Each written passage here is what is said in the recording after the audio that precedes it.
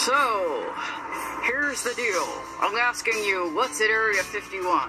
Area 51? Well, Joe, that's classified information for the government only.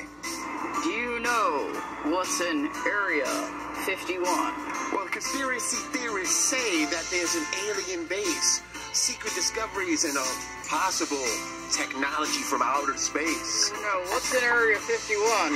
Well, I know that there's like this really cool Mega Mart or something. You can see it right off the freeway. It's amazing. It says like Area 15. It's really great. Oh, Area 15. So you're Dyslexic, I think. Alien technology, things that we can't even understand. 40 years into the future, we won't even get to know about. Everyone knows that they got the alien corpses hidden there too. I mean, with all due respect, we can't just give that information to every president, can we? Have you ever been abducted by aliens? Well, actually, I think I have been. There was a sensation. I woke up in a dream. I see them in the visions and nightmares. Yeah, I've been deducted too. It's painful, Joe. It's very painful.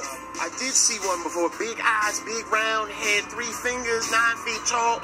Jumped into a ship and flew away. Have you been abducted by aliens? The only thing I deduct is out of my bank account, so I'm sure that that's from aliens, because I don't take that money out. Cool, Joe. We got to go. Do you want to drop me a beat and we can rap?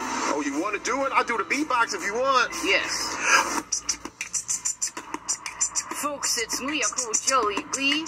When I was a little boy in Scranton, see, I stuttered, and now I'm restoring America most definitely. Here's the deal, I wear shades, I'm a cool cat, and aliens, look out for me. You better not land on Earth. Oh no, you better not do that. Yes, UFOs, I'm here to get you, and I'm here to find out for fun. So son, I'm gonna go to Area 51.